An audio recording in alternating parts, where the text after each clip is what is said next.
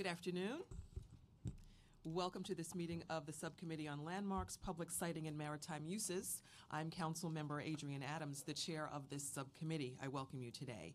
We are joined today by Council members Peter Koo, Carlina Rivera, and Kalman Yeager.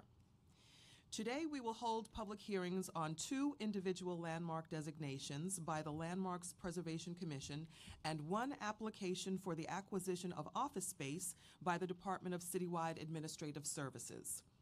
In addition to these items, we will also vote on the historic landmark designation of 827-829 and 831 Broadway, which was laid over from our February 6th meeting. Before we begin our hearings, I want to recognize Councilmember Rivera to offer remarks about the designation of the Broadway buildings. Councilmember Rivera. Thank you, Madam Chair.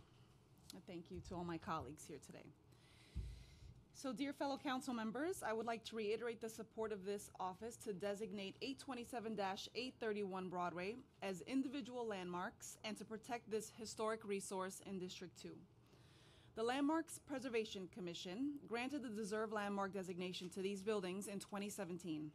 These 2 structures are elegant 19th century buildings built of cast iron in the Neo-Greco style and date back to the Civil War era. They serve as reminders of the industriousness of New York City's former manufacturing district and the detailed architecture of the period. As many of Manhattan's downtown lofts shifted from purely commercial use to centers of cultural output, 827-831 Broadway became home to the art studios of 20th century greats such as William and Elaine de Kooning and Paul Jenkins. Currently, we are experiencing increased development in this neighborhood. The area from 8th to 14th Streets, from 4th to 5th Avenues, has become the latest target of site-assembling speculators. Beautiful, historic townhouses and ornate Industrial Revolution-era buildings have met the wrecking ball. We are losing, piece by piece, the architectural significance of Central Greenwich Village and is replaced by uniform glass towers. Since these buildings not only serve as examples of architectural history, but also stand as reminders of our city's industrial age and artistic heritage, I ask that you preserve their role by supporting their designation as New York City landmarks. Thank you for the opportunity to testify today. Thank you, Councilmember Rivera.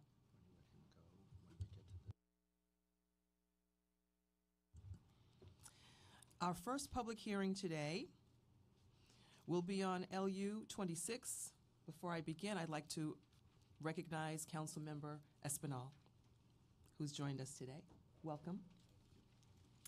The first public hearing today will be on LU 26 concerning the designation of the Interborough Rapid Transit Company Powerhouse at 855-869 11th Avenue in Manhattan as an historic landmark. The site is located in the 6th Council District, represented by Councilmember Helen Rosenthal.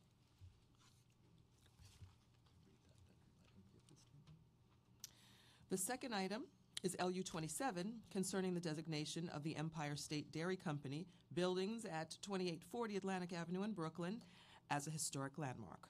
The site is located in the 37th Council District, represented by Councilmember Raphael Espinal. We now welcome comments from Councilmember Espinal. Thank you so much, Chairwoman Adams and the members of the subcommittee on landmarks. I am not a member of this committee, but I thought it was important for me to be here to talk about a landmark that's happening in my district in Cypress Hills, East New York. As you know, these are one of the first neighborhoods to undergo a major rezoning under the mayor's Affordable Housing New York plan. In my discussions with the community and the administration, I was always clear that the final East New York community plan must take concrete steps to preserve the existing character of our neighborhoods. The Empire State Dairy is known across the community for its distinct appearance and is an ongoing reminder of East New York's industrial past. My goal throughout the rezoning process was to make sure that industrial businesses thrive in East New York once again, and I am proud that the final East New York community plan includes an investment of more than $16 million to support and improve the East New York industrial business zone. We must continue to strike a balance between building livable neighborhoods that include quality affordable housing and community resources, and creating space for manufacturers, businesses to thrive, and also to preserve important buildings like this one. The Empire State Dairy is already a landmark in every East New Yorker's heart. As our neighborhood grows and new buildings begin to appear along Atlantic Avenue, the smokestacks of the Empire State Dairy will serve as a reminder of our neighborhood's history and resilience. And again, hoping everyone can vote in support. I also want to thank some of the community leaders who were part of this process. I know we have them here in the room. We have Roy and we have Penny. Thanks for being here, and looking forward to your support. Thank you. Thank you very much, Councilmember Espinal. Thank you. Representatives of the Landmarks Preservation Commission will present both items. We will then hear testimony from the public on each item individually. If you would like to testify on either of these items, please see the Sergeant at Arms and fill out an appearance slip indicating the item on which you intend to speak. We'd like to call up the first panel. LPC Representatives Ali Rasulnajad and Lisa Kersavage. Hi, Lisa.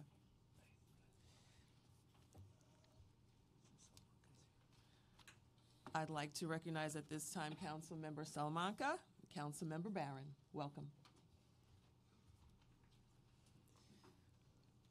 Please raise your right hands. Do you affirm to tell the truth, the whole truth, and nothing but the truth in your testimony before this committee and in response to all council member questions? Thank you. Before you begin your testimony, please identify yourselves for the record. Good afternoon, Chair Adams and subcommittee members. My name is Lisa Kersavage. I'm the Director of Strategic Planning and Special Projects at the Landmarks Preservation Commission. And I'm Ali Rasulnajad, Director of Community and Intergovernmental Affairs at LPC. Thanks very much. You may begin. Thank you. We are here to present two recent designations by the Landmarks Preservation Commission. Let me go back one more. On December 5th, 2017, the Commission voted to designate the Empire State Dairy Company buildings in East New York, Brooklyn, and the Interborough Rapid Transit Company Powerhouse in Manhattan. The Empire State Dairy Company buildings are a prominent ensemble of late 19th and early 20th century industrial buildings on Atlantic Avenue in East New York. Comprising 6 buildings, these together represent the manufacturing history of the neighborhood and showcase a significant development in the milk industry, which was making great strides in quality and safety at the time these buildings were constructed. LPC identified this as a potential landmark in 2016 as part of our work to identify historic preservation opportunities in East New York with its rezoning. The complex is prominently located on the south side of Atlantic Avenue between Schneck Avenue and Barbary Street in an area characterized by a mix of industrial and commercial buildings and low-scale residential buildings dating mainly from the early to mid-20th century, when expanding transit lines and roadways to the areas advanced the growth of population and the industry in the area. The area fronting Atlantic Avenue and outlined in red on the map is the landmark site. The Empire State Dairy Company was founded in 1869. The earliest buildings on this site were constructed in 1906 to 07, when technological advancements were being made to improve the safety and quality of milk, when New York City required all dairy farms and milk processors to submit to inspection when the company was expanding its business. These 1906 to 07 buildings presently anchor the complex at the intersection of Atlantic and Schneck Avenues. And they were designed by Theobald Engelhardt in the Renaissance and Romanesque revival styles. Engelhardt, a prominent Brooklyn architect, is known for his commercial and manufacturing buildings, including buildings within the Eberhard Faber Pencil Factory Historic District in Greenpoint, Brooklyn. The complex was expanded in 1914 to 15 when milk started to be processed in high volumes and the company needed larger, more modern facilities. On Atlantic Avenue, the annex included 4 additional buildings, shown on the left, with a facade arrangement that grouped them in a near symmetrical composition. The 1914 to 15 annex was designed by Otto Streck. Streck, who is educated in Vienna, employed here an abstracted classicist style featuring secessionist details. The central building includes intricate polychrome ceramic tile mosaics depicting pastoral scenes, possibly the largest decorative tile installations to be produced by the American Encaustic Tile Company. The mosaics provide a whimsical element to the industrial building, as well as a hint to the company's agrarian connections. The Commission held public hearings in July and September 2016, and 5 people testified in favor of designation. The Commission also received written testimony in favor of designation from Councilmember Espinal. Representatives of the owner testified citing structural issues and significant hazardous waste on the site.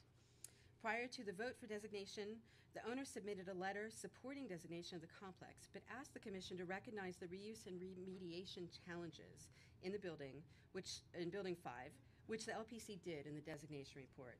And I should say, throughout the designation process, the LPC worked very carefully with the owners to address their issues and concerns.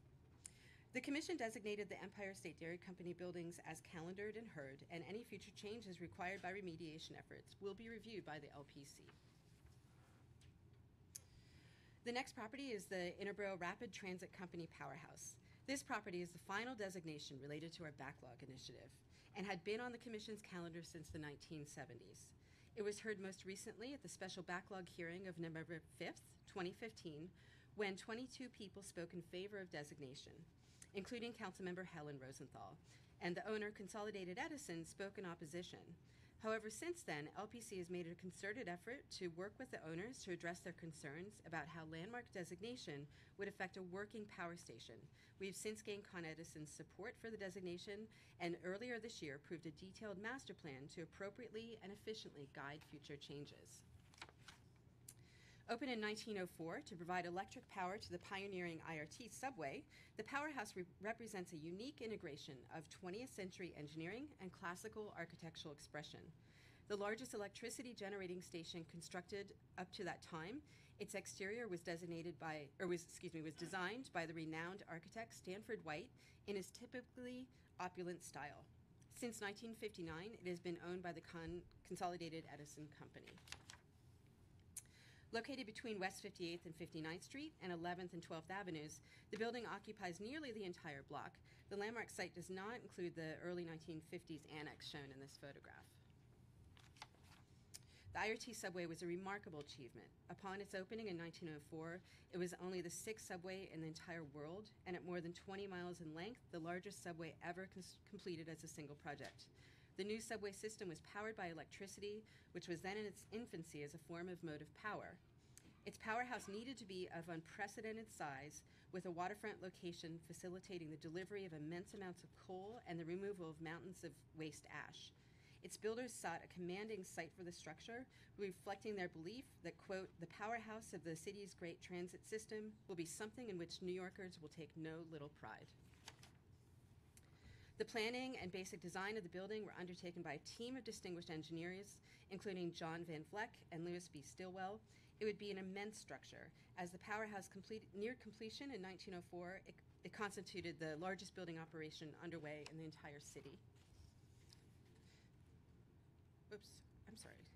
There we go.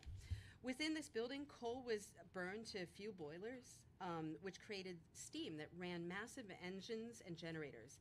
Electricity created by these generators was sent out across the city to power the entire IRT system. This section drawing shows the boiler house, which contained the building's massive coal hoppers and boilers to the left, and the operating or generating room, which contained the steam engines and generators to the right. With the basic design of the powerhouse worked out by its engineers, Stanford White was called in to design its exterior. White's design for the building's exterior masterfully concealed the disparate boiler house and generating station within elegant, unified facades. He cloaked the building in Milford granite, buff Roman brick, and creamy terracotta with classical ornament. Over the decades, White's design has been praised by numerous architects and historians. In 1940, the city purchased the IRT's equipment, including this building. In 1959, it was acquired by Consolidated Edison Company. Under Con Ed's ownership, it provided power to the subway's system for many years before it was converted to a generating plant for the city's steam system. Over time, as technologies to produce and deliver energy have changed, the building has been adapted to meet evolving power needs. Such adaptations have resulted in changes to the building's exterior, including the removal of the original smokestacks and construction of a new, higher smokestack at the building's eastern end, and changes to windows and entries. Despite these alterations, the IRT Powerhouse retains its classical grandeur. As an architecturally significant structure designed for the production of power, it has retained its continued use as a power station. It plays a vital role in the city's utility infrastructure as part of Con Ed's Manhattan Steam System, the largest in the nation, which serves hundreds of Manhattan buildings, including the Empire State Building and the United Nations. We urge the Council to uphold this truly monumental designation. Thank you very much. I'd like to acknowledge that we've been joined by my colleague, Councilmember Mark Traeger, as well. Are there any questions from the committee at this time on either item?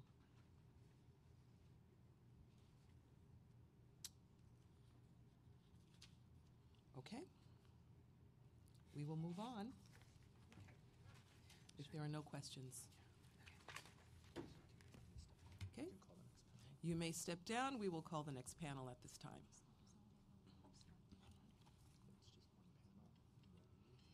Andrea Goldwyn. I think this says Simpson? Simeon. Okay. You know who you are. Sean? Zumelina?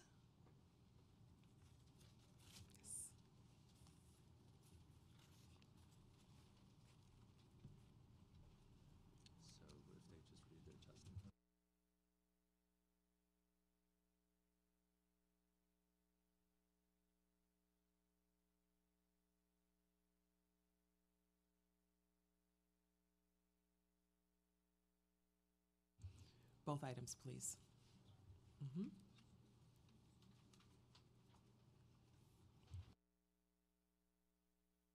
You may begin. Good day, Chair Adams and council members. I'm Andrea Goldwyn, speaking on behalf of the New York Landmarks Conservancy. The Conservancy is pleased to support designation of the Empire State Dairy Company and the IRT Powerhouse. Regarding the dairy company, as the city undertakes neighborhood rezonings, increasing development pressure, we appreciate that the Landmarks Commission has prioritized buildings for designation that have significance to these communities. The Empire State Dairy is certainly such a site. This complex, which is eligible for listing on the state and national registers, is part of East New York's early 20th century industrial history. With a prominent location on Atlantic Avenue, it served as a distribution center for the Empire State Dairy and later the Borden Dairy. The low-scale masonry complex is notable for the 1904 corner building attributed to Theobald Engelhart, the prolific architect responsible for numerous industrial, residential, and religious buildings in North Brooklyn. It retains distinctive round and segmental arched windows on both facades. The larger 1913-14 building by Otto Strack features two large ceramic tile decorative panels, illustrating pastoral scenes of cows and their herders in a setting of pastures, streams, and snow-capped mountains, an exquisite site on Atlantic Avenue. The Empire State Dairy is well-deserving of landmark designation for its association with local history and its attractive architecture.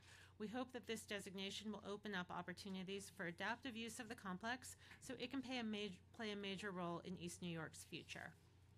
Okay, and very quickly regarding the IRT Powerhouse, the Conservancy is pleased to support designation of the IRT Powerhouse.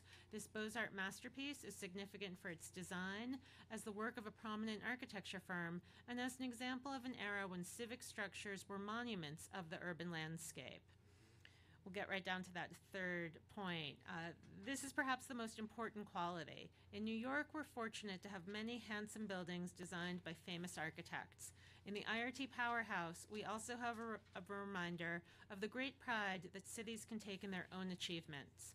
Inspired by the City Beautiful movement, the Powerhouse is like other civic buildings, such as post offices, transportation hubs, and utility stations constructed as cities expanded in the early 20th century, housing practical uses in extraordinary structures.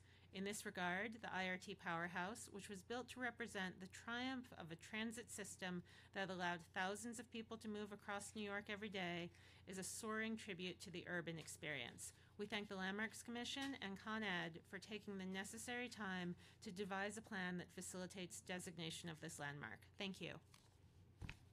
Thank you. Can I just ask you to identify yourself for the record since we didn't do that? Andrea Goldwyn, Landmarks Conservancy. Thank you, Andrea. I'd also like to recognize that we've been joined by my colleague, Councilmember Idonique Miller, as well. You may continue. Good afternoon, council members. Simeon Bankoff, Executive Director of the Historic Districts Council. HDC is pleased to support both of these important buildings for landmark designation. Very briefly, actually, I can see some of the council members looking at this little booklet, which is East New York, is one of the areas that we had worked with in our Six to Celebrate program, and it would make a lie of me if this were not designated, because in it we say that this is an individual landmark because they had voted on it at the Landmarks Commission. But more importantly, and I know that my colleague Zumalina will talk about this, the Empire Dairy is one of the standout buildings in East New York, and we are thrilled that the Landmarks Commission took the step to designate it, and we hope that the council supports that designation. However, it is not the only building worthy of preservation in East New York. There are more than a dozen remarkable pieces of that community that are under threat by lack of protection, and we hope that the commission and this council will look into that.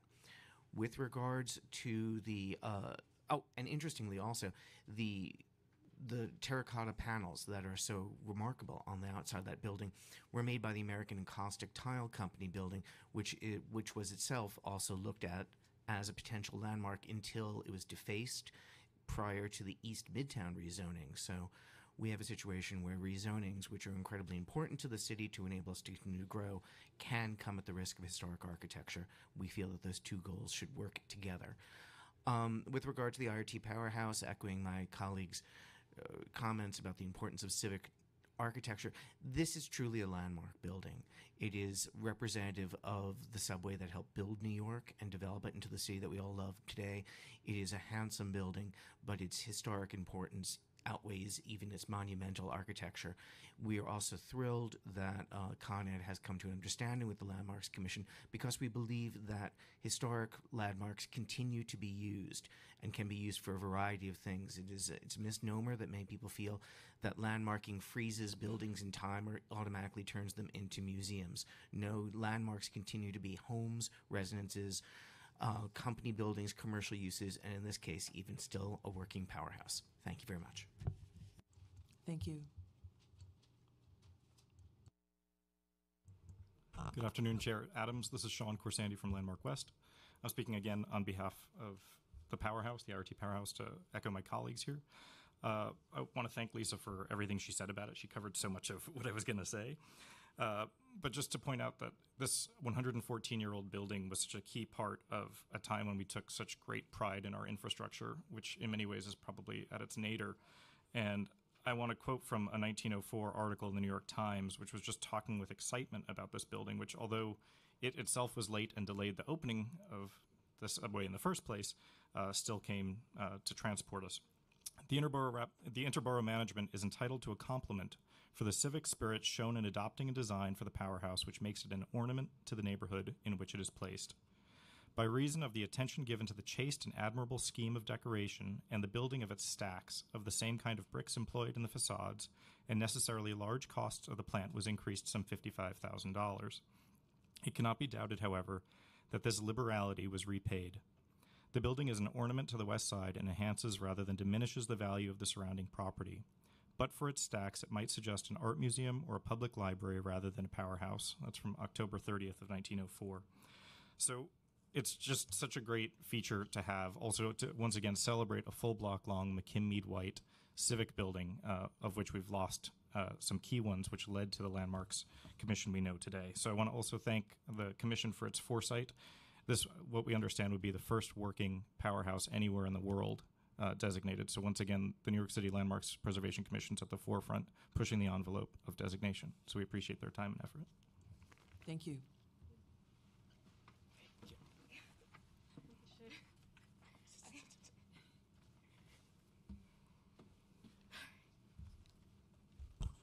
Good afternoon, everyone. My name is Zumalina Den, founder of Preserving East New York, also known as Penny. Penny is an organization advocating historic preservation for the neighborhood of East New York.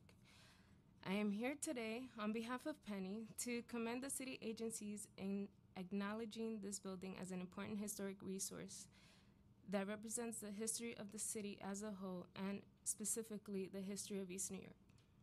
However, we are not satisfied. We have to do better than this.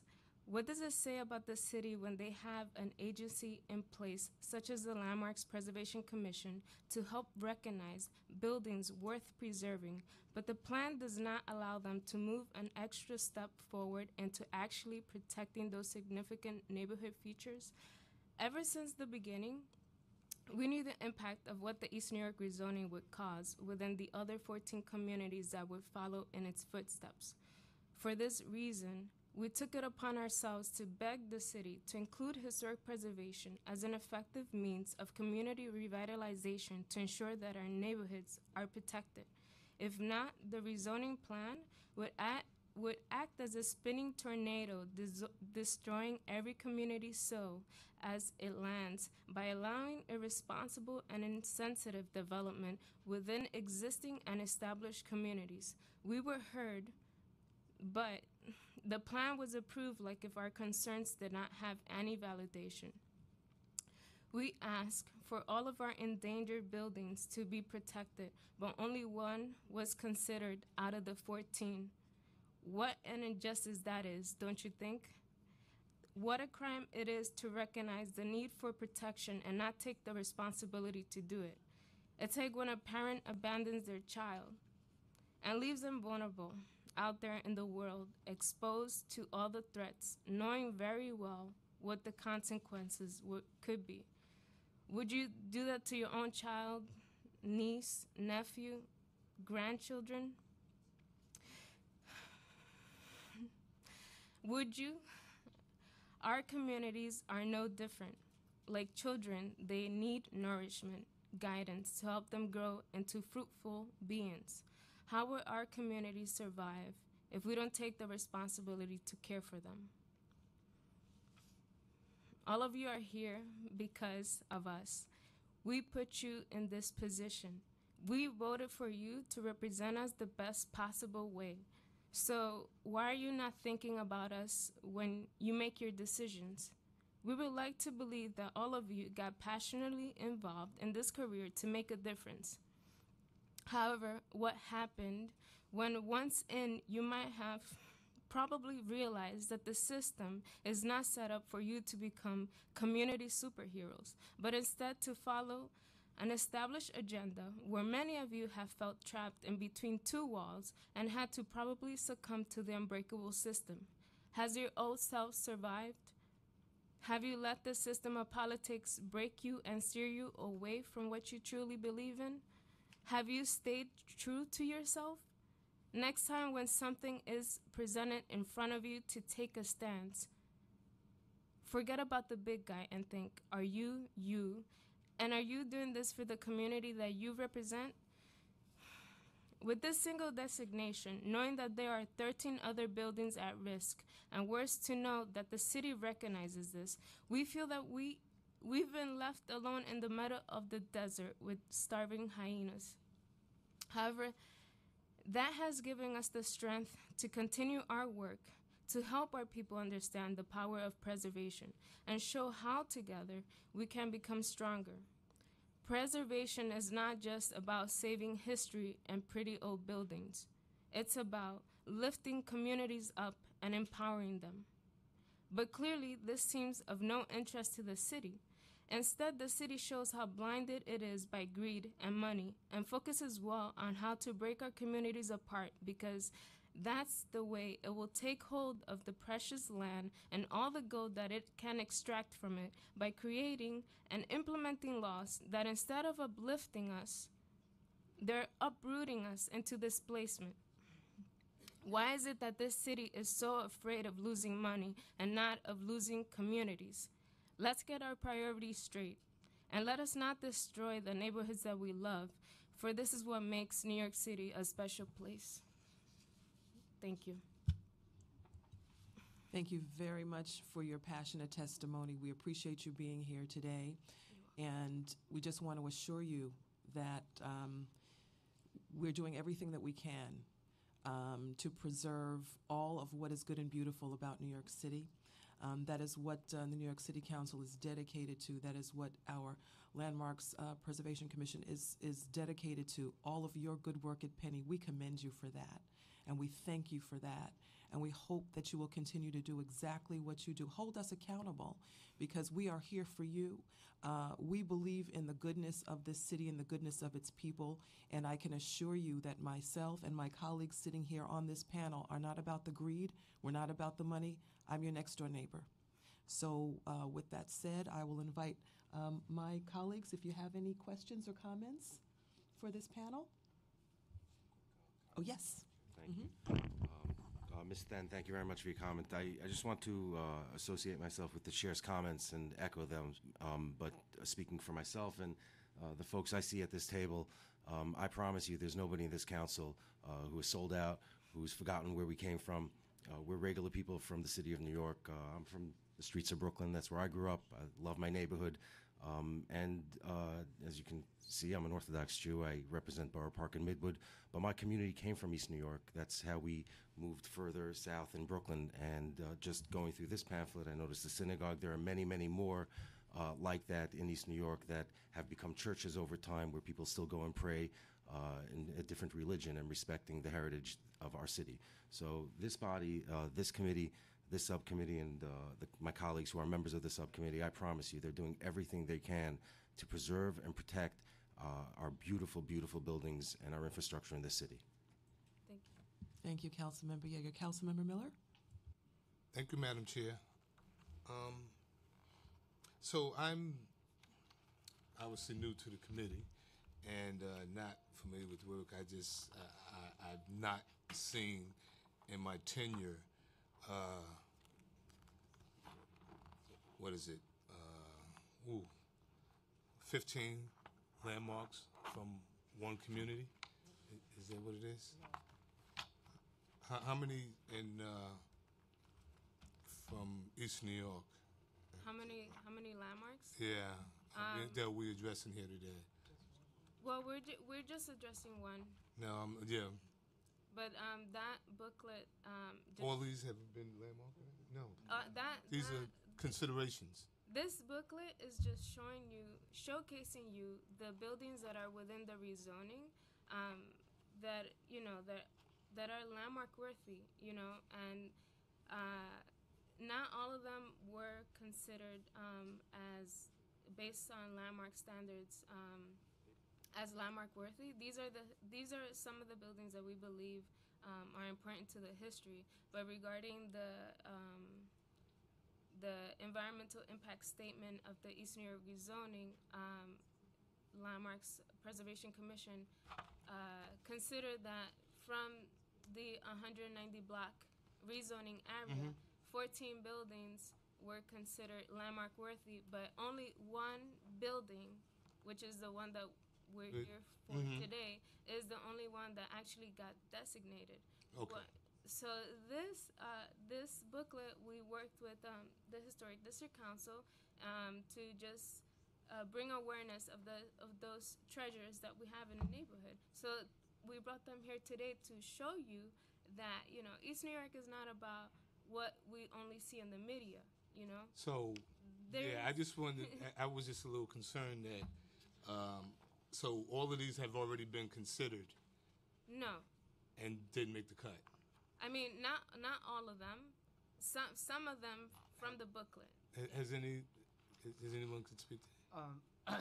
Well, I can give a little more detail about what's going on in the booklet, which is these are all notable buildings within East New York. All of them, except for the Empire Dairy, are not protected. They're not landmarked. As part of the environmental impact statement of the East New York rezoning, the Landmarks Commission, as part of its role in environmental review, looked at all the properties and said there are 14 which are potentially eligible for landmark status, but they only actually moved on the one, which is the Empire Dairy, which is in front of you. So is it future consideration? One hopes. What I'm asking. One hopes. Okay. So just for the record, born and raised in East New York. Maxwell was once my neighbor. I, like all of these, went to the PAL. Never had the pleasure of being in the 75th precinct, but yeah. Interesting. Okay. And this is a magnificent edifice here. It is beautiful. Thank you. Okay, thank you, Madam Chair. You're welcome. Thank you very much. We've learned a lot today. We appreciate your testimony very much. We'll Thank take you. everything that you've said under account, and we take our job very, very seriously to protect you and the citizenry of New York City. So I thank you all very much. You may step down.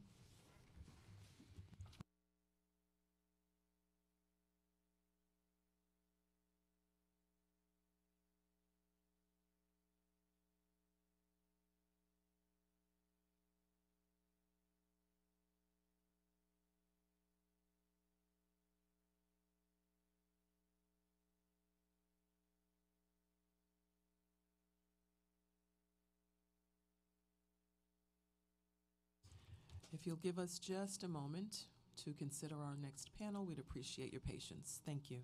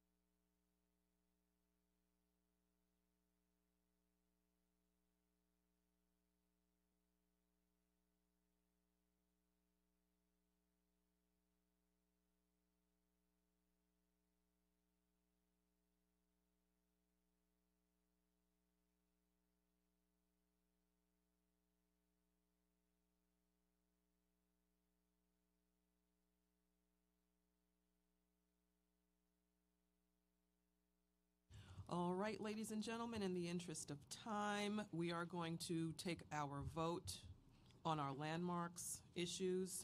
I now call for a vote to approve LU 20, the 827-829 and 831 Broadway buildings in Councilmember Rivera's district in Manhattan, which we heard on February 6th, LU 26 in Councilmember Rosenthal's district, also in Manhattan, and LU 27 in Councilmember Espinal's district in Brooklyn. Each of the local council members are in support of these items. Council, please call the roll. Chair Adams. Aye. Councilmember Barron. I vote aye. Councilmember Koo. Aye. Member Miller. Aye. Councilmember Traeger. Aye.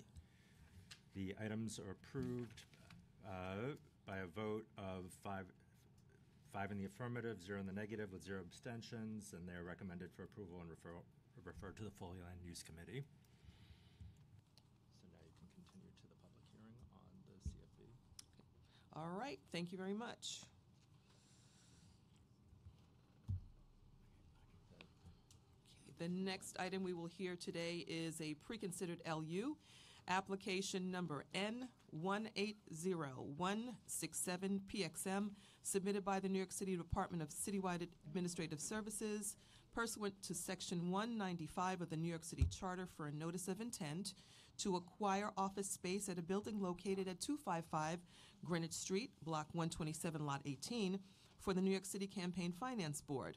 The proposed office space is located in Manhattan Community Board 1, Council District 1, represented by Council Member Margaret Chin. Representatives of the Department of Citywide Administrative Services will present testimony on this item.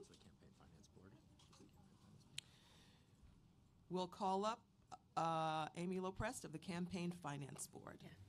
Actually, there are no representatives from the Department of Citywide Administrative Services. It'll just be myself, and this is my colleague, Eric Friedman, who's the Assistant Executive Director of Public Affairs. Do you have a slip, Mr. Friedman? He won't be testifying. He's okay. Just supporting me. Good afternoon, Chair Adams and members of the subcommittee. I'm Amy Loprest, Executive Director of the New York City Campaign Finance Board. I'm here today to discuss the acquisition of new office space for the CFB staff, consisting of the entire fourth floor of 255 Greenwich Street. I want to thank our colleagues at the Department of Citywide Administrative Services for assessing our needs thoroughly and identifying an appropriate space that will better support our ongoing work. Our current facilities at 100 Church Street do not meet the current and future needs of the agency. As you know, the CFB administers one of the strongest, most effective campaign finance systems in the country and is directed by the city charter to perform voter education and engagement activities for all city elections. As new responsibilities and functions have been added to the CFB's mandates in recent years, our staff and the demand for public access have grown concurrently. For example, the Mayor's State of the City focus on democracy portends a further expansion of our work. Our staffing needs exceed the capacity of our current office. The day we moved into our office space at 100 Church Street, we were already at capacity. To meet our expanded responsibilities, the CFB currently has 116 full-time employees, plus several part-time employees and interns. We have taken several steps to create more office space for staff by converting conference rooms, file rooms, and copy rooms into additional workstations, but additional space is still needed. Upon initial occupation of 100 Church Street space, the public meeting space was clearly insufficient to meet the demand for public access to our offices. To accommodate public attendance at our board meetings, 2 additional conference rooms, 2 smaller file rooms, and staff closets were eliminated to expand the size of our boardroom. In addition to board meetings, the boardroom is used to host the bi-monthly meetings of the Voter Assistance Advisory Committee, full staff meetings, and large trainings for our partners in voter engagement work. As you know, candidates who participate in the Matching Funds program are required to send personnel to CFB trainings. During 2017, we hosted 55 trainings for 647 individuals. Though the CFB provides these trainings year-round, the original training room at our 100 Church Street office was able to accommodate only 6 to 8 people at a time. This led to the conversion of another mid-sized conference room to expand our training room, which currently accommodates 12 to 16 people. Additionally, the unavoidable cost of running supplemental heating and cooling after hours and weekends in our 100 Church Street office represents an additional undue strain on our resources. Due to the nature of our work, staff is often required to work evenings and weekends, especially in an election year, to produce the voter guide and approve payments of public funds on tight, legally mandated deadlines. Audit deadlines set in the Campaign Finance Act can also lead to off-hour work even during non-election years. For the current fiscal year, we were forced to budget $450,000 for supplemental heating and cooling in order to provide these necessary services to the public and the candidates in our system during the election year. The space identified for us by DCAS, based on their assessment, will accommodate the current and future needs of the agency and will provide added resource efficiencies. As noted, the CFB mandates have grown over the years and continue to expand. In recent years, charter amendments have added significant voter outreach and engagement efforts to our work and expanded our oversight to include independent expenditures in city elections. The most recent example is Local Law 238 of 2017, which directs the CFB to create an online system for voter registration. To provide these critical resources for city voters while continuing to manage our regular workload, additional staff is required. The space at 255 Greenwich Street is approximately 50,000 square feet, which will provide appropriate working space for our staff and satisfy demands for public access. The new space will have a larger training room, which will allow us to train more individuals in larger groups. With term limits creating an unprecedented number of open seats in the 2021 elections, this added capacity will help us meet the significant increase in demand for trainings we anticipate during the next election cycle. The new space will contribute other efficiencies to our work. It will provide the ability for CFB staff to produce candidate video profiles for our voter guide on site. In previous elections, the CFB has contracted with a production facility to film and produce this useful resource at significant cost, which also constrains our ability to provide scheduling flexibility for candidates during some of the busiest weeks in the election season. The building can provide supplemental heating and cooling to our space as required, alleviating the extra costs of the city imposed by our current location. The CFB has been working with DCAS since the fall of 2016 to locate appropriate space based on a comprehensive assessment of our needs. Their efforts have been considerable. 255 Greenwich is easily accessible by public transit, is within blocks of New York City Board of Elections, the City Council offices, and City Hall. This acquisition resolves the challenges created by our move to 100 Church Street, and we anticipate that the space will allow us to meet our obligations to serve the public and our local democracy for many years into the future. I thank you for the opportunity to testify, and I'm happy to answer any questions you have. Thank you very much, Ms. Low-Preston. Welcome. Are there questions from the panel? Councilmember Barron? Yes, thank you, Madam Chair. Thank you for coming. What is the present capacity at the facility where you are now, 100 Church Street? I believe as we've built it out, I think the capacity is 100 people. And square footage presently? I'm going to get the number not precisely right, but it's about 17,000 square feet. Okay, so you'll be moving, the space you want to move to is 50,000 square feet. Yes, based on the DCAS's assessment. Okay. I was shocked when I went into campaign finance at 100 Church Street and looked around and said, this is it? So when you acquired that space, did you think that 17,000 or whatever it is was adequate for the work that you were doing? Why did you go to 100 Church Street with a limitation of 17,000 square feet? How did that happen? Again, I mean, we are guided by the DCAS in assessing the siting needs, and we were previously at 40 Rector Street, and Right. and that building they were removing all the public Right. agencies from that, and DCAS told us that this was all the space we were allowed, even though we were clear that it was going to be too small right from the beginning. So DCAS knew from the beginning that it was inadequate, and now there's like $500,000 that the city had to take on for supplemental heating and cooling. I think that's irresponsible, and you're just the person representing campaign finance. But I think that's very irresponsible of DCAS to put the city in that situation to take on unnecessary burden for additional costs, and we'll have to certainly bring that up with them. And the other question that I have is that in your testimony, you talk about CFB staff will produce candidate video profiles.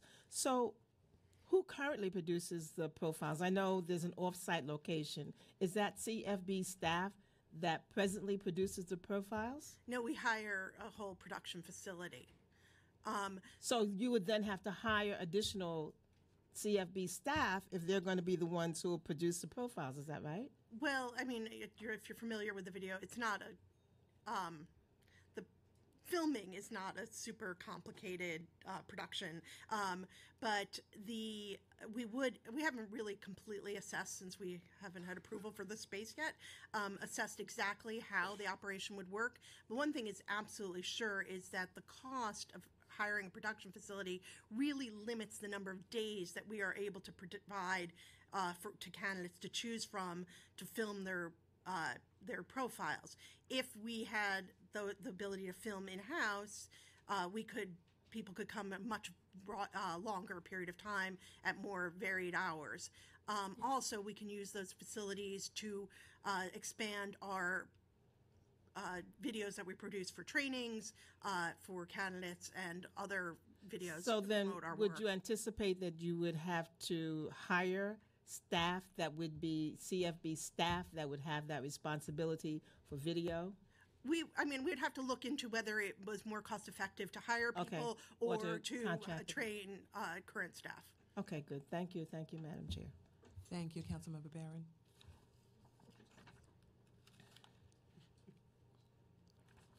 I'm acknowledging Councilmember Salamanca. Thank you, Madam Chair. Good afternoon. So I just have a few questions.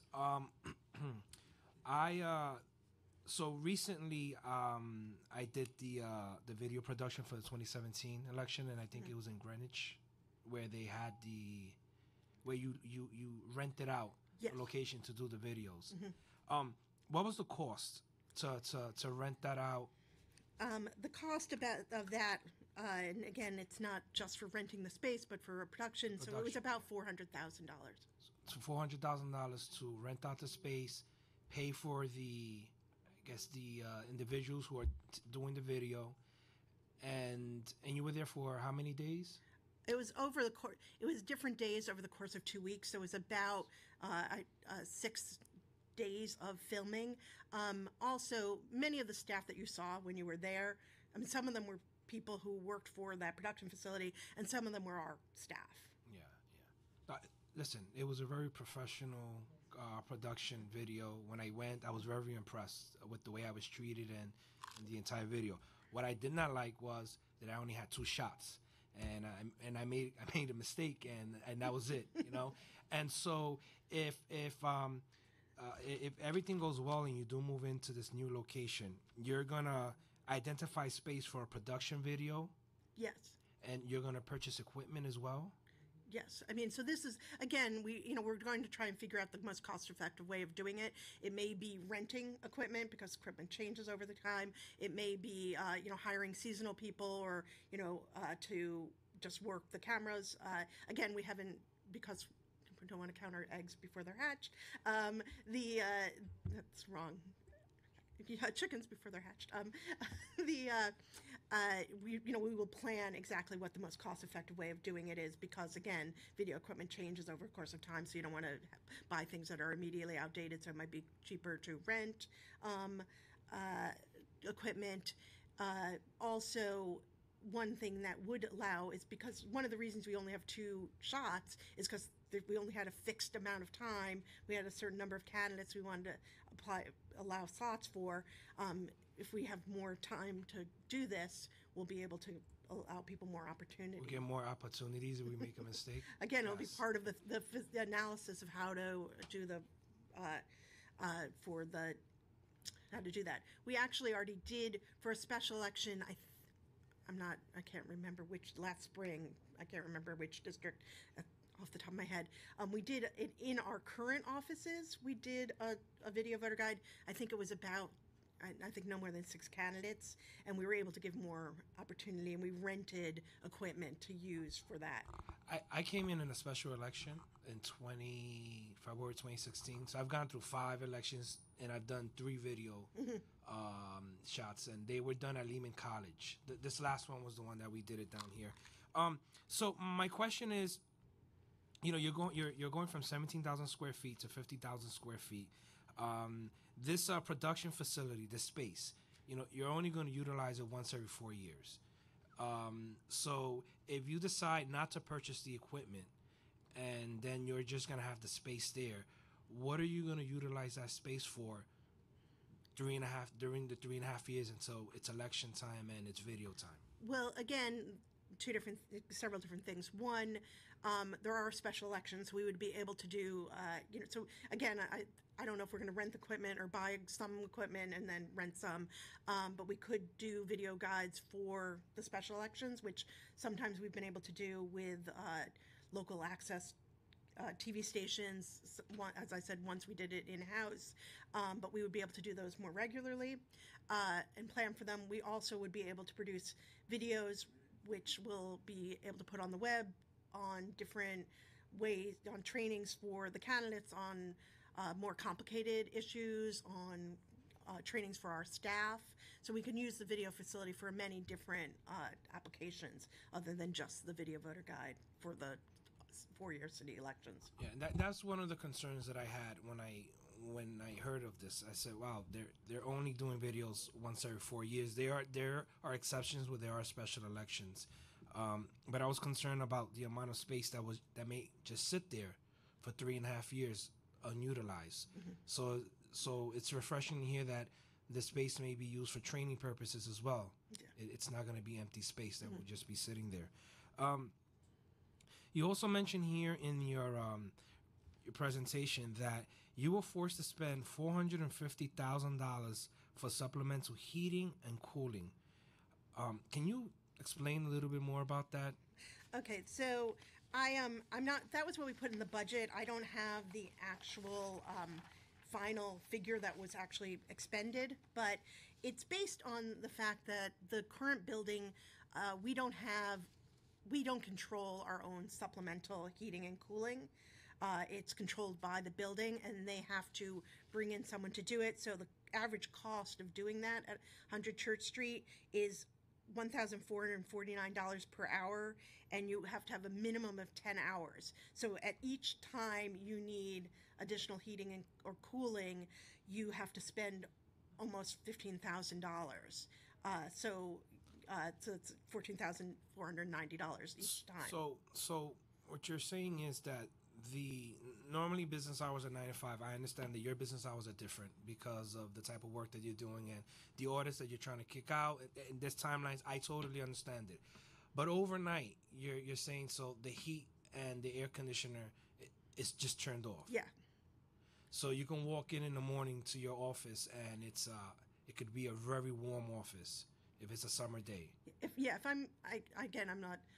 know that because I've been there. I mean, at 6 o'clock, the air conditioning, the heating go off.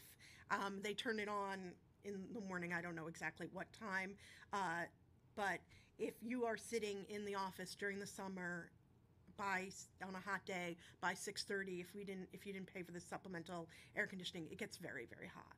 And this is a contract or a lease agreement that DCAS negotiated for you to move in from Rector Street? Again, DCAS negotiated this lease. We were not aware of this issue with the heating and air conditioning fully until we moved in. So it was too late to tell them that. I mean, they knew we told them our needs. We told them that we worked, off at night and, late nights during the summer to do the voter guide, to produce the work to do the payments.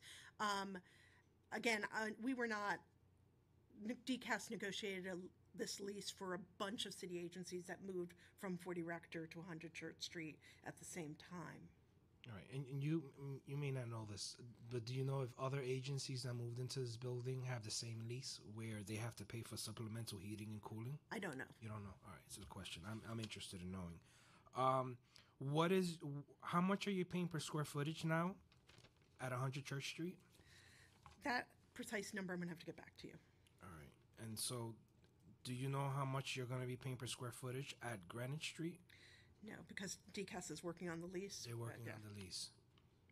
But I can get those figures for you. Okay. No, and so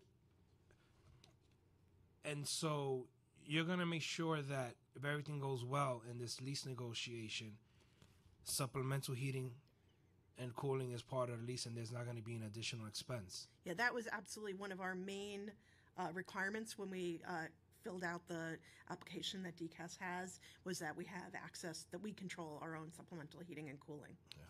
All right. I just want to say for the record, when we found out that this application was going through, we just were curious. Your city agency going from 17,000 square feet to 50,000 square feet, it's a little, 33,000 square feet extra.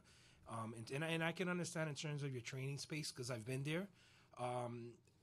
But it's a little frustrating, and I know that the mayor's office is here. We invited DCAS to this hearing, and it's not the CFB's fault. If DCAS is negotiating this contract, they should have been here to answer these questions in terms of the dollar amount that we need for square footage. And it's insulting to this council that you're asking us to approve this application without having proper representation from DCAS. So I'm asking the administration to please hold DCAS, whoever made that decision, accountable, and ensure that they come back so they can answer these questions. Thank you, Madam Chair. Thank you very much. We appreciate your comments. I'd like to echo those comments of my colleague. We're very disappointed in the lack of representation from DCAS at this hearing today. We feel that we should have at least been respected enough in your behalf to hear from them in order to champion your cause. We are looking out for the best interests of all involved with this matter. That said, I'd like to invite Councilmember Yeager. Thank you, give Madam his Chair. comments. You're very Thank welcome. you. Madam Director, thank you very much for being here, and I'm sorry you were not accompanied by DCAS, which, as I understand, the process that DCAS undergoes is they essentially act as your real estate broker. You describe for them a set of needs, and you fill out your program report, which I've reviewed, and they go out and they hunt for, just like they do for an apartment, just like they do this, just like any other real estate broker does this anywhere in the city.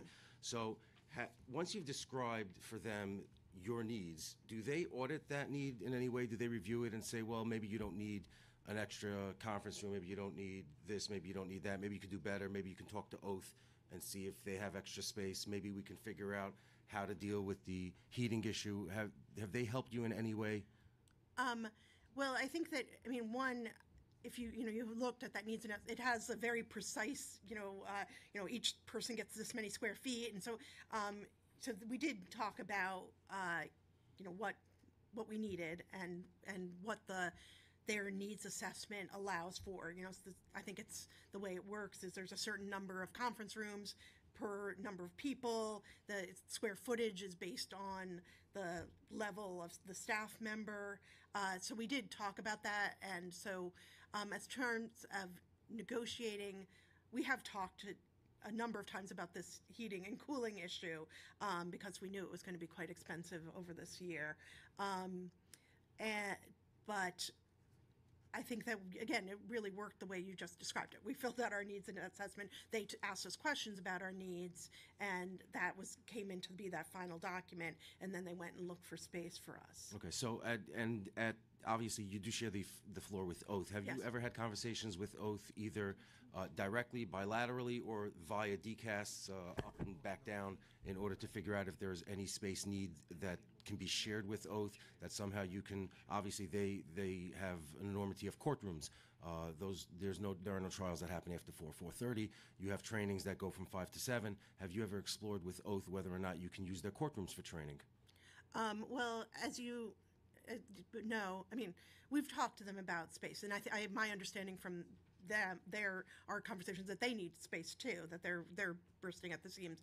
Also, when we were at 40 Rector, I don't know if you recall, we always used a very, very large hearing room that Oath had, and I think it was for I'm going to get the name wrong, the Bureau of Standards and Appeals. Yes. that was built for that. And when they moved from 40 Rector, they didn't build a space the same amount of size because they weren't going to have those hearings at the Oath facility anymore. So again, also the training room is set up. Our training room is set up with computers so the candidates can learn how to use C-Smart. So it would be a bit cumbersome to do that. Also, we need access to our local area network, so we'd have to share. So it would be, we could investigate that, but it would be very, very cumbersome. As am I, you are what we call a recovering attorney, no longer practicing, but in order to maintain our licenses, we're required by the chief judge to undergo approximately 24 hours every 2 years of classroom training, but we don't have to go to a classroom to do so. We can do it online. The lease that is being proposed by DCAS is a 20-year, 4-month lease, and I anticipate, we now throw out phones every 6 months, pretty much. I anticipate over time technology will allow that you would not necessarily have to have 600 and change people tromping through the CFB in order to undergo training. Have you explored doing online training so that the actual physical space is not necessary? Well, one of the things we actually, we do a post-election survey after every election, and one of the questions we ask people is about this. And people overwhelmingly who have attended the trainings prefer to do them on site because you can ask immediate questions, it's more tangible. But again, you're right. Over, who knows, in 20 years, I might be able to just think my training and you'll know it. I hope. That's Friedman encourages me often that he can think it and I will know it. just a few more questions, and hopefully we can get you on your way. And again, it's we're not able to apologize for DCAS sort of abandoning you here at the witness table, but they did. And I anticipated that they would be here. I believe that the chairs were informed that the city would be fully participating in these hearings. And the council operates under a strict clock. There are 20 days by which the council has an obligation to act or not act. And, we don't control the clock. We don't control the calendar. Your hearing at CPC came up, 12, 13 days after you filed your application. It was on the 31st. It moved right into the council, and I think the council informed the administration very shortly thereafter that it was having a pre-scheduled hearing anyway, and because of the clock, needed to get the agencies in this time. So, I apologize that they've kind of left you here explaining their work, but I have a few questions, and I'm hopeful that you can answer. And, it's not in any way to sound accusatory, of course. You know me, and it's I have some familiarity with the obligations of CFB, and as Mr. Freeman and I have spoken many times over the years, I love the CFB. I love the work that it does. I think it's incredibly important, and my colleagues have all indicated, those who have spoken and those who have not spoken, that they appreciate the important work that you do. As I counted it through the program, you are proposing to have approximately 11 conference rooms, plus 2 additional large gathering rooms for a total of 13, plus a reception area necessary to hold 25 visitors at a time. I've been to the CFB. Your current reception area can hold about 8. I've never seen more than 3 or 4, but, could be 25 people show up at a time. This council doesn't, I believe, have 11 meeting rooms available for the 51 members or the 50 members who work in this building to have at any given moment. The conference rooms that you're proposing constitute 3,536 square feet, carpetable square feet of conference room space, an additional 3,067 carpetable square feet for multipurpose rooms, the additional 840 square feet carpetable for waiting area. And I'm not hyping on the carpetable. It's a mathematical thing that we multiply it by 1.4 in order to get to the right number, because that's just the way it works, and you have to use the math in order to get to the right place. And then I'm fascinated. There is a request for 280 carpetable square feet for parking space. I'm assuming you're not putting a car on the 4th floor, but it is in the program report. And that totals about 7,700 square feet of space. And that's in addition to, in addition to that is the recording studio of 1,495 square feet. I don't have my office here in this building. My colleagues don't have more than 600-700 square feet, in which we keep 6 or 7 or 8 people at a time. We squeeze everything we own into that. So I do this little preamble to say, we're at a time, obviously, we have the fat years in the city, we have the lean years in the city, and we're approaching those lean years, and we have to be careful. And I'm just asking, is there any way that we could have done a little more with a little less at 100 Church, particularly given the expense that the city put into building that place out per spec? And it was per spec, even though you were forced in there by DCAS, and not to your blame at all. You're simply the tenant, and DCAS is effectively your landlord. And they tell you this is where you live, and you're kind of stuck with that. But they also build it out to spec per your spec. So my question is, could a little more be done with a little less, so that 50,000 square feet and hundreds of thousands of dollars of infrastructure cost in order to build out the space is not necessary? Well, and that was a long question, and I apologize, but I know you followed it entirely. Okay. Well, I have a couple things to say. So when we moved in, since we've moved from 40 Rector to 100 Church, we've built 31 new spaces for staff. So, I mean, a lot of the space, while there's a lot of common space, and again, that is based on a formulation that was in the DCAS speculation. So we put in the number of people, and they calculated those number of conference rooms. So I'm happy to get back to you about how that's calculated, but it's not. I guess my answer about that is I'm not sure. Ms. Director, I'm sorry, I apologize very much, but the need is outlined by the agency, not by DCAS. In other words, DCAS DCAS is told by the agency, this is how many people we have, and this particular department, just picking one, I turned to yours, so I'm turned off because I don't want you to think that that's why I did it.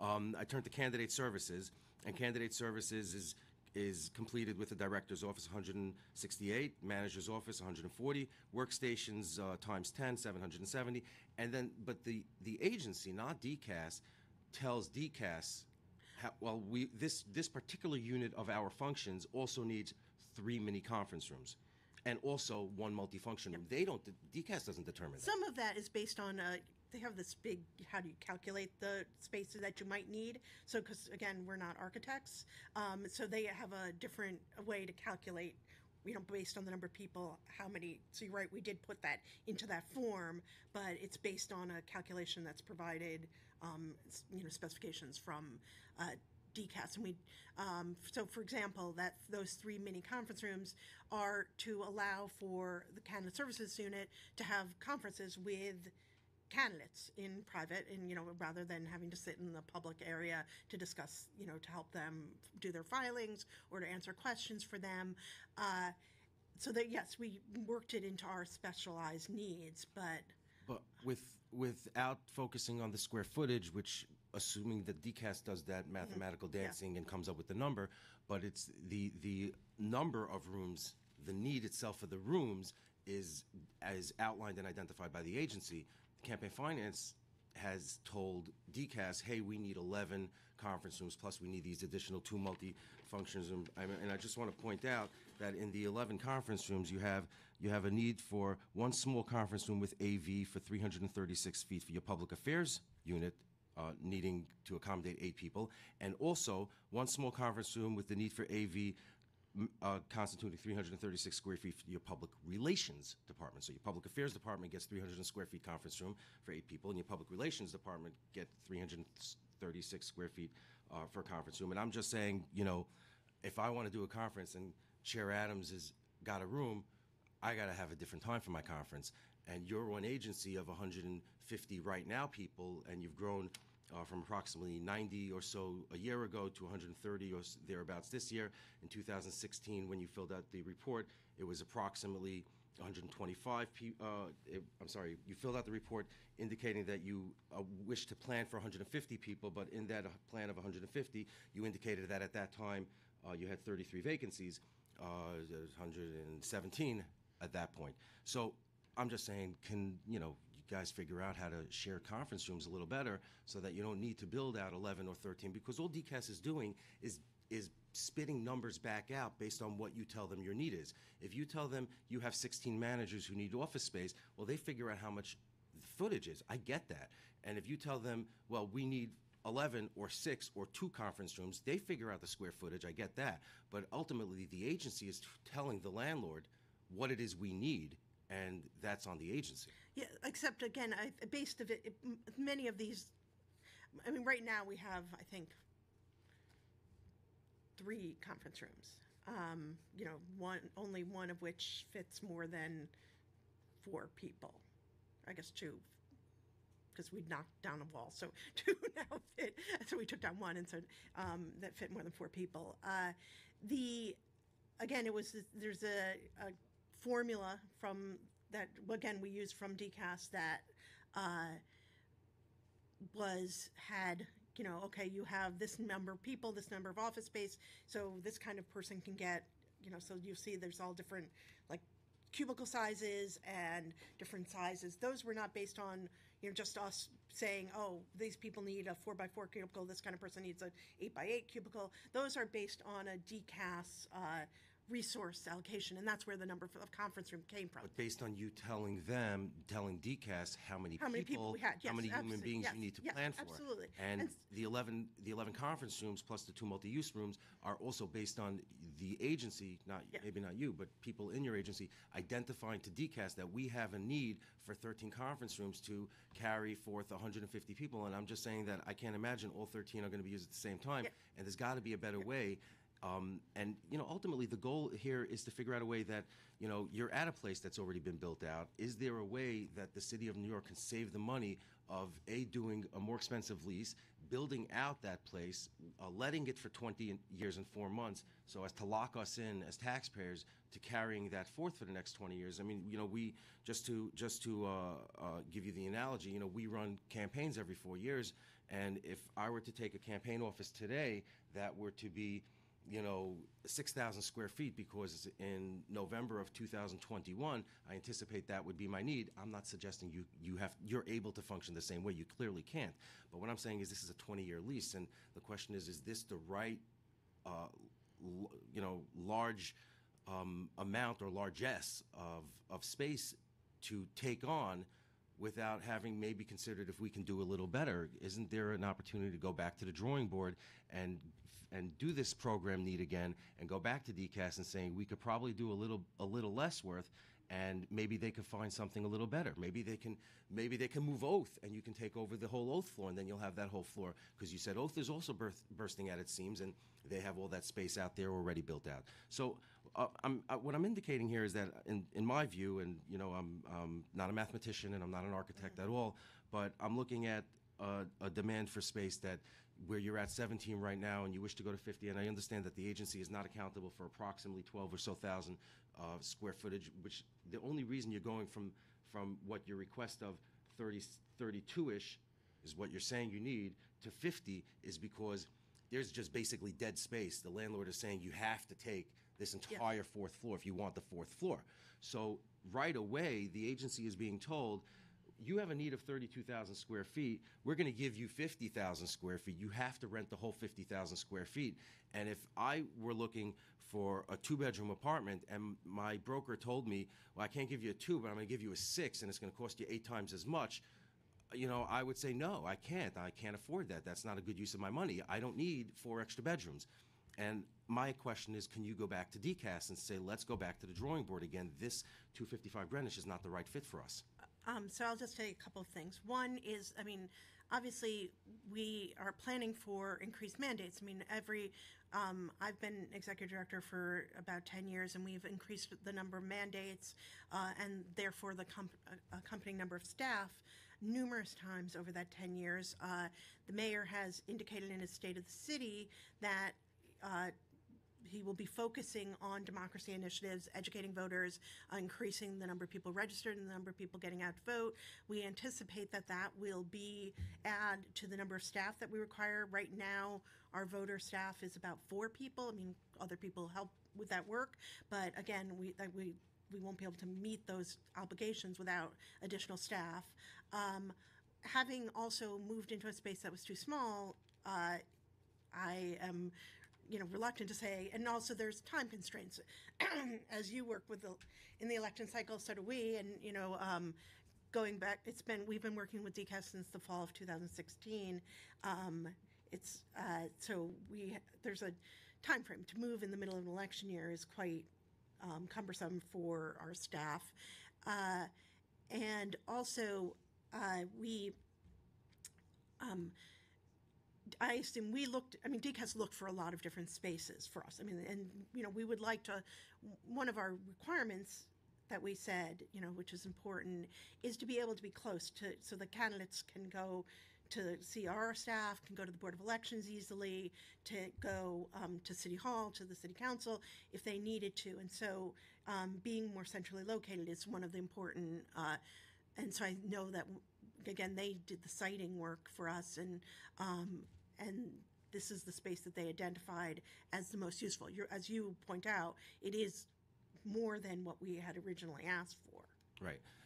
I'd like to follow up on what Chair Salamanca asked earlier regarding the videotaping, and something that I know had been previously suggested to CFB, I know Mr. Friedman's aware of this, and I'm assuming you are as well, is the notion of that we take all the candidates from around the city and we force them to go down to the village to do taping. Here we're not saying go to the village, we're saying go to the CFB, but I'm wondering if the CFB has inquired or investigated at all whether or not, for example, CUNY schools that have video recording equipment, like Lehman College up in the Bronx, like Kingsborough and Marlborough, like I believe College of Staten Island, I'm assuming there's places in Queens that the chair will tell us about. There are places that belong to the city of New York that can be used without incurring a single penny other than your own staff time, and they're already on payroll, and maybe some additional tech work, and you wouldn't have to buy equipment, and you wouldn't have to buy space for that, and you wouldn't have to let this additional area, and you wouldn't have all this dead area sitting and there but for the grace of God waiting for a special election or waiting for once every 4 years where you get to use it for 10 days. So again, the difficulties related to that, I mean, in addition to logistics issues, but the ensuring that the quality of the profiles are exactly the same. Again, I'm no video expert, but I mean, I assume that different equipment can produce different quality of videos, and you really would not want to say that the candidates from Brooklyn had a different quality of video than the candidates from the Bronx or Manhattan, and so making sure that they're uniform and consistent is an important concern. And I'm not saying that couldn't possibly be overwhelmed. Again, I don't know anything. I'm not a video production expert. I'll defer to the chair for additional questions, and or you release my time. Yeah, I mean, I think. Look, at the end, obviously the subcommittee is not going to vote on it today. I'm not a member of the subcommittee, but I truly believe that in the environment and the era of doing more with less, and it's not the board's fault at all, because you came in with a request, you followed DCAS standards, you did what you told. They're your boss on this, and we're surely not your boss on this at all. But I believe that even at the high end, and I don't want to call this the numbers exaggerated, but I think because of the way DCAS does its formulas, they are somewhat artificially inflated, and I think that DCAS should be asked to go back to the drawing board. And you also brought up yourself in the last few moments a very interesting question of whether or not the mayor is going to do some mandates that force you to have additional obligations that require additional staffing. Have you spoken with the administration to see if there's something on the drawing board that you may find out in 6 months that, oh my gosh, the CFB has to hire another 100 people? Because what do you do if the CFB has to hire 100 people and you just built out 50,000 square feet and you don't have the space for them? I don't anticipate. I mean, I think we probably will need more people, but I think doubling the staff size is probably not going to happen. I mean, we've already allowed for some increase. Granted, of course, with the extra conference space that can be used for additional staff. I mean, that's what we've done at 40 Rec, at 100 Church. Is there harm to asking DCAS to go back to the drawing board and aim to hit that 32 or thereabouts number a little more scientifically? The only harm is, again, is the timing, and because it takes quite a bit of time to do this, and I assume that we would. Again, I'm not 100% familiar with the land use process either, but it has been, this has been a time consuming because you needed to get approval from the Department of Buildings and from City Planning and from this subcommittee. So that I assume would add time, and again, month or two. Whatever, just ask them. I assume that they have they've done their due diligence to make sure that they found a space. So I would ask, yeah. Well, so I would assume that they had done that already. Thank you, Madam Director. Thank you very much. Thank you so much. We're going to wrap up. I want to thank my colleagues for expanding on this hearing. The questions have been very worthwhile. We are going to address all further DCAS questions and CFB questions in a letter to DCAS and to CFB so that we can get any other questions answered. Are there any other members of the audience that are here to testify today? Okay, thank you very much. Thank you for your testimony. Thank you. I am now closing the public hearing on this issue, and we are going to lay over all other items on this agenda. I want to thank all members of the public, my colleagues, council, and land use staff for attending today's hearing. This meeting is hereby adjourned.